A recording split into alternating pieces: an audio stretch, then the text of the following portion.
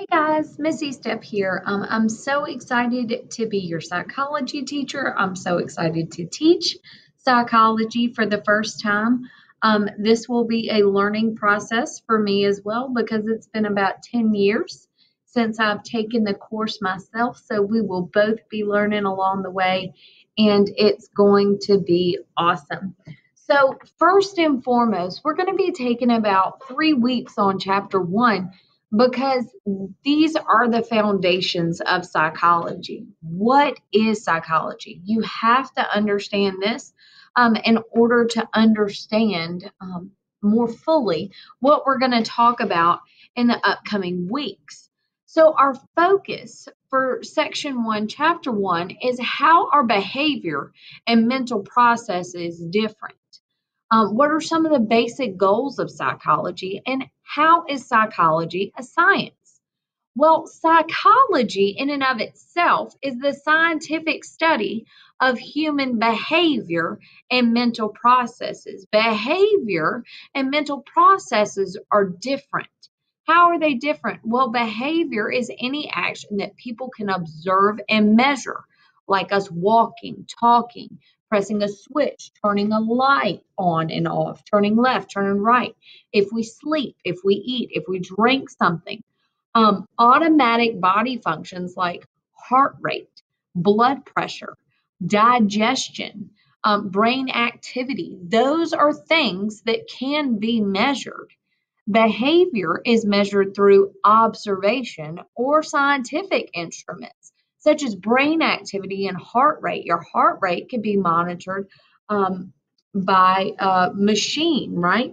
Some of us even have heart rate monitors on our watches. Brain activity can be measured through MRIs, through PET scans, through CAT scans. Um, and so, what is a cognitive activity or a mental process? Okay, guys, these are different because these cannot be measured. They are private processes the only the beholder can experience. What are those things? They include dreams, your thoughts, your perceptions about life, other people, and things, and your memories. Only you can dictate your memories, right? How you felt during an experience. Only you experience that. And our memory of the same event can be different because we both have different experiences. Um, but now there is a time when behavior and mental processes overlap. Psychologists like to study human feelings and emotions. Emotions affect both our behavior and our mental processes. Um, for an example, you've got to give a report in your psychology class. You get anxious. You don't like standing in front of your classmates. Your heart's racing. You cannot do this report. You've got so much anxiety. Your heart racing, that's measurable behavior. We can tell that based off of looking at your smartwatch and telling that your heart rate is up above 120. However, your thoughts and anxiety about giving this report, that's private mental process. That's a private mental process that can't be observed or measured. The only time it can be observed is if you tell me. All right.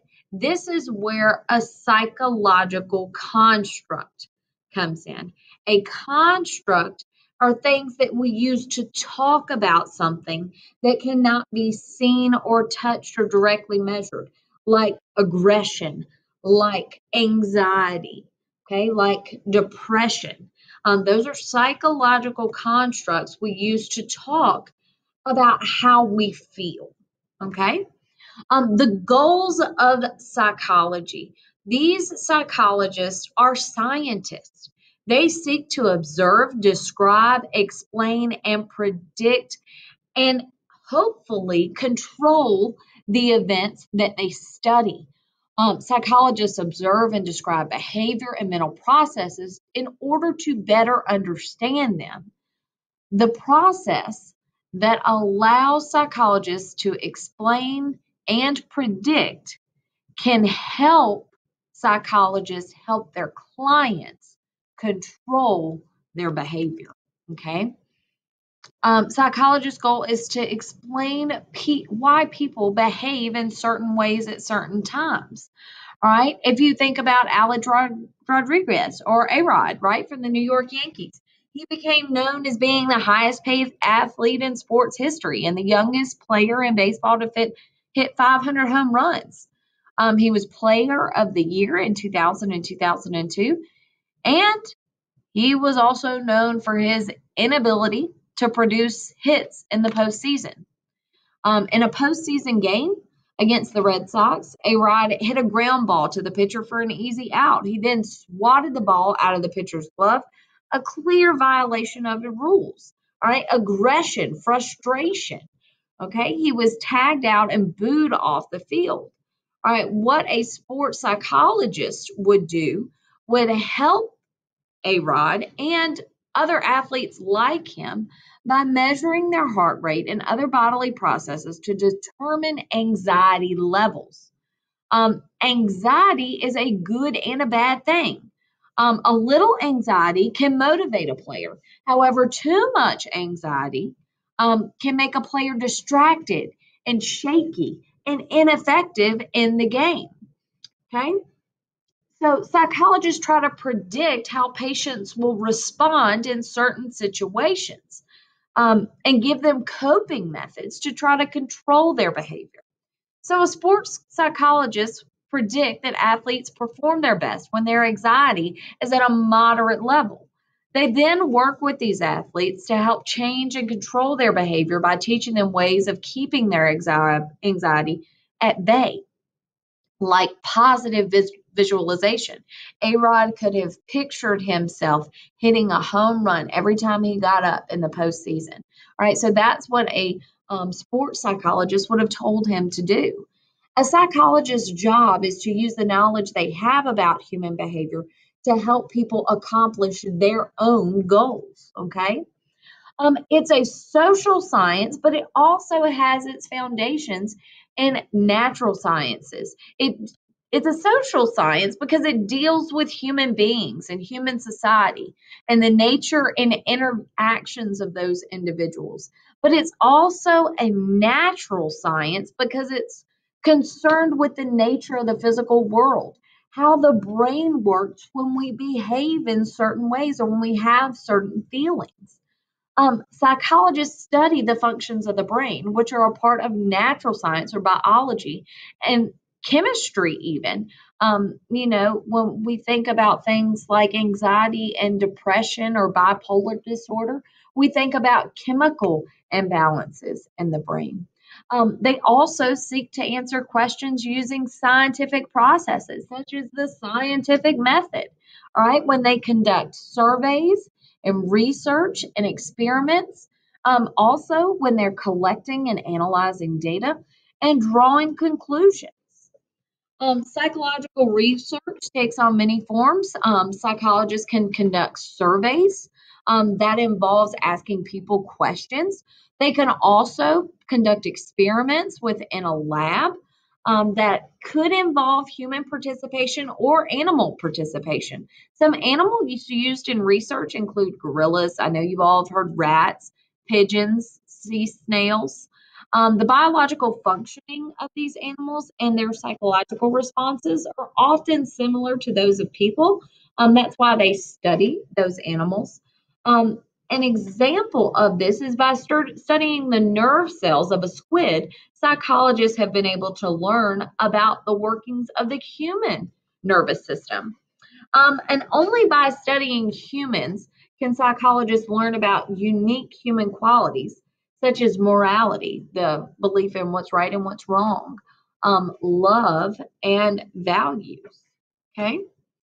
A psychological theory is important because it's an organization of psychological research about behavior and mental processes. It's a statement that is going to attempt to explain why things are the way they are and why they happen the way that they do. Theories discuss principles that govern behavior, and a principle is a basic truth or law.